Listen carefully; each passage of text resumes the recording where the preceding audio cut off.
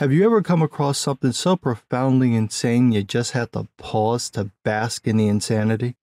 I give you this glorious comment from Facebook about the Rings of Power. Quote, I liked it. Really don't give a fuck what's canon or not. Just give me more Tolkien universe, please. Yeah, no more Tolkien for you.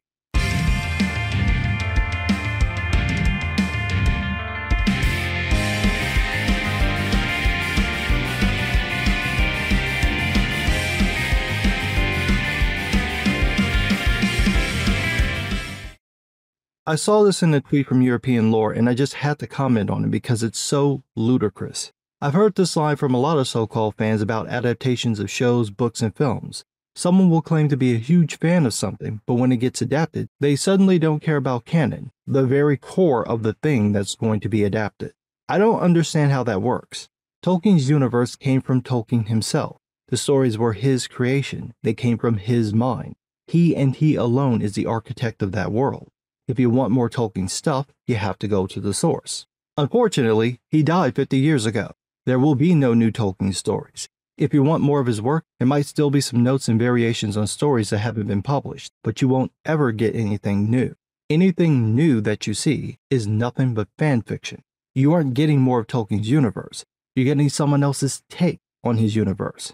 I don't understand how you could claim you like the man's work, but not care when someone else comes in and treats it like a sandbox.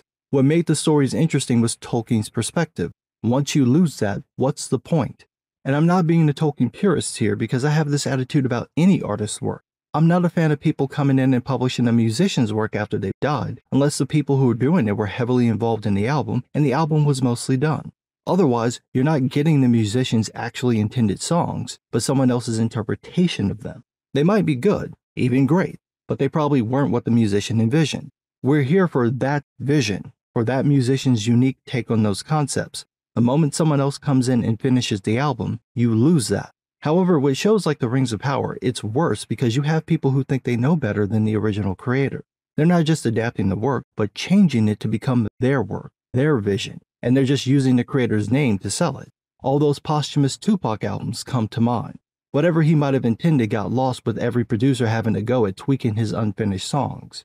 If you're a fan of someone's work, why wouldn't you care that the new stuff you're getting has little to nothing to do with that person? At that point, you aren't a fan. You're just a consumer. You just want the thing, even if the thing isn't even the thing anymore. The most intriguing part about the Middle-earth stories is that they came from one man's imagination. If you're adapting his works, you should try to retain that vision. This is true with every adaptation. Obviously, you can't do perfect one-for-one adaptations of every work. Certain things that work on a page just don't work on screen. But throwing out canon completely undermines the point of adapting the works. But there seem to be people who love doing that. They seem to like the idea of completely changing the story when something gets adapted, and sometimes they'll even cop an attitude if the adaptation sticks too close to the source material. I saw this happen with the Last of Us adaptation, where some people got pissy about the show basically following the game. Yeah, that was the point of adapting it. The game plays like a movie, why would you change that? The show fleshed out certain parts that covered areas in the game where it was just gameplay. But other than that, the show was the game brought to life, in most cases, shot for shot. Complaining about that makes no sense to me because the draw for the show is seeing those events brought to life. A similar thing happened with the Scott Pilgrim show, where it inverted the story and made it follow Ramona instead of Scott. Now, I'm not a fan of the series. I'm vaguely familiar with the comic and I haven't watched the film or the show. I have no skin in the game. But I did see people's negative reaction to the Switch, and the strange defense of the Switch, which boiled down to, if you don't like it, you must hate women.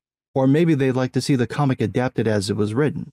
That doesn't mean you can't change things, like I said before, you can't do perfect one-for-one adaptations of certain works.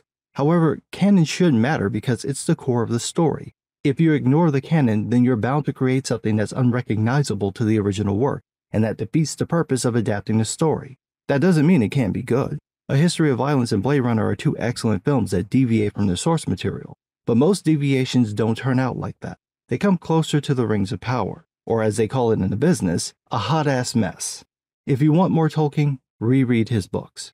Don't throw out his canon just because you want to see his name in the credits of a show. But what do I know? I'm just some guy.